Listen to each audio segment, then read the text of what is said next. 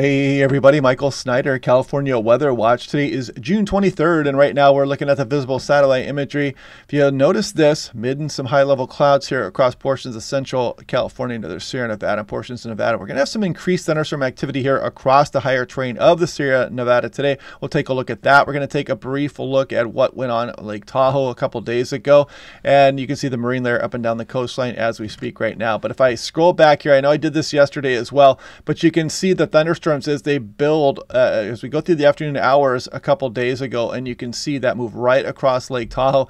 That cluster was so strong that it kicked off an outflow boundary right there. So if I toggle back and forth, you can kind of see that boundary moving away from the thunderstorms there, and it kicked up some very strong winds. That's what allowed those large waves to form, and we capsized some boats out there, and there were some deaths involved. So the first sign of this, if you're off across the backcountry, you see these sharp cumulus clouds there that seem to protrude up into the atmosphere a little bit higher than you might normally see them, and then you start to see these darkening skies also. So if you were on Lake Tahoe and you were looking north and you see this batch of darker clouds there, these lowered bases, that's your first, that's probably your secondary sign. Actually, the cumulus clouds building into the first sign. But when you see that moving your way, even if you don't have thunderstorms generally forecast for your exact location, that's your sign that you probably need to get off of the water there, because any single thunderstorm, they don't have to be severe. They can kick up those gusty winds, and just a lightning bolt can be dangerous enough as well. So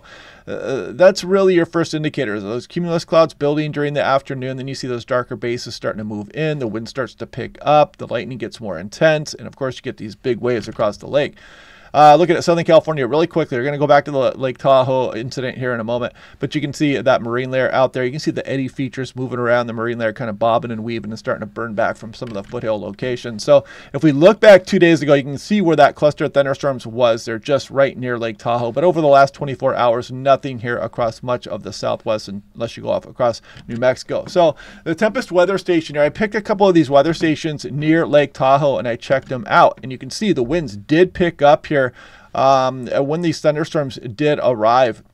And pretty strong winds did kick up as you went through the afternoon hours. And kind of scroll through here, and you can see what happened on the 20th versus the 21st as well. So you can kind of see that was pretty unusual as far as wind speeds are concerned, for this location. But you can really see these ramp up, and those are the strong winds that help drive some of those waves across the lake. And you can see that the lightning strikes, we had hundreds of lightning strikes associated with that cluster of thunderstorms there. And yeah, this station picked them up quite nicely. It told the distance exactly that they were away. You see some of these strikes were starting to get a bit closer there as we move through the afternoon hours as well. So yeah, if you want one of these weather stations, it might help you out. They actually build forecasts for you as well, and you can view those even on your smartphone.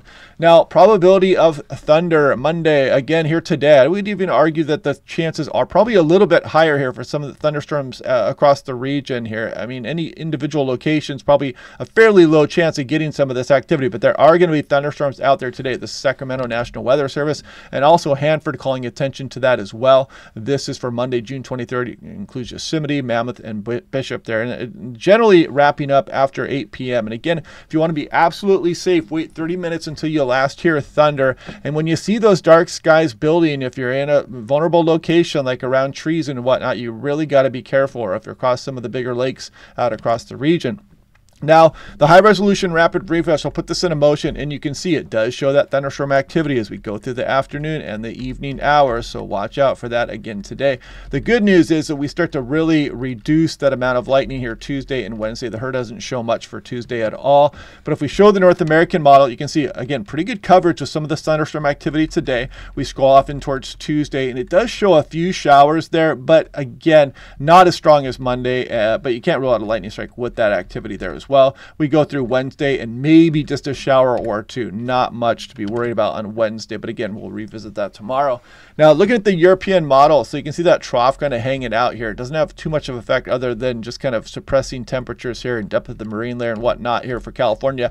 But as we scroll off in towards the end of the week and you see that ridge build across much of the west coast there as we go through this weekend, that's what's going to allow these temperatures to ramp back up again all the way up and down the west coast. So I talked about this yesterday. This is the surface feature of the Pacific Ocean high. The Pacific Ocean is generally cooler than the land masses that surround it. You get the cooler sinking air, and that's what causes this semi-permanent feature to be out there. And then, of course, you get the stronger winds on the eastern periphery. This moves around in a clockwise rotation, and that's what drives those strong winds down the marine areas here across the state of California, and they become westerly depending on your topography and things like that as well. And you can imagine when we warm things up during the daytime, you get the lower pressure across the desert southwest, and so this pressure gradient becomes even enhanced between the higher pressure over the Pacific and the southwest. That's why these winds kick up in the afternoon and the evening hours when you get the greatest heating across the interior. So if I put that into motion, you see that Pacific high just kind of, again, semi-permanent feature out there. But then the European Artificial Intelligence, as we go over a week out, wants to show a trough. Look at this, a surface low, kind of unusual here for this time of year. But if you, even with that surface low, you notice how quickly the Pacific high started to rebound. Not as strong, but it rebounds there in the wake of that surface low. So 925 millibars, about 2,500 feet up in the atmosphere. And again, you can kind of see with this Pacific high and the northerly winds that turn westerly across some portions of California, almost like gears in a machine caught between the lower pressure there and that Pacific high is why we get these strong northwesterly winds. Just kind of driving home that point. A little bit of meteorology 101 there for you. Now, if we look at the artificial intelligence, we saw that trough. I'm going to scroll out here and we're looking for precipitation chances. You notice we don't see much for the state of California, although we do kick some off there. That's way off in the extended forecast. We'll continue to watch for those mountainous thunderstorms there, and maybe we'll get some more of that action here as this trough digs towards the west coast of North America. You can also see this tropical system getting kind of caught up there back up towards Arizona. We'll watch for that as well. As you get later in the season, these tropical systems tend to bring more moisture, and you get better chances of bringing some of that into Southern California. Now, taking a look at daily 2-meter max temperature, Monday, June 23rd. Here we go, some mid-90s. Look at Bakersfield, 88 degrees. Not too bad out there. But as we go through Tuesday, we're warming things up. Wednesday, Thursday, Friday, gentle, slow, but oppressive climb here as we go on into the weekend. Look at some of these temperatures really ramping up. If you want to beat the heat, got to get out towards the immediate coastal areas. Once you get away from there towards the foothills, Southern California, desert areas, we're really ramping up these temperatures here as we go towards the early portion of next week. I mean, look at this Las Vegas 111. Sorry about that. And then you can see the coastal areas a little bit cooler there, but look at Bakersfield 102, some Sacramento probably up towards 100 degrees, Fresno as well. And then we go through Tuesday, Wednesday, Thursday, no cool down in sight just yet, but we were watching that on a daily basis. There's the 6 to 10 day, no surprise there, above normal conditions. And I would kind of ignore that. This was issued yesterday, but this is probably just a broad brush. Maybe they saw some of that troughing out there in the extended forecast, but I would ignore that right now. There's really no signal for this above normal precipitation just yet, but we'll see how that trough digs down here. Maybe it'll bring some moisture up with it. Who knows? But we're a little bit away from that, getting ahead of ourselves a bit. And if you want to check out dust devils, I do these dust devil videos. This is the greatest hits here on the Pacific Northwest Weather Watch channel. This is probably my best work here.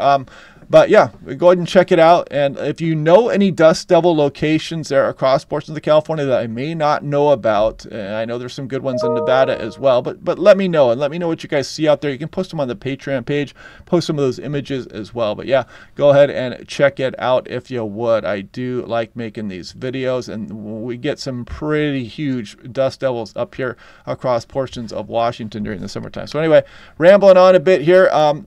What else? Click like and subscribe. We'll do this all again tomorrow, and I will talk to you guys then.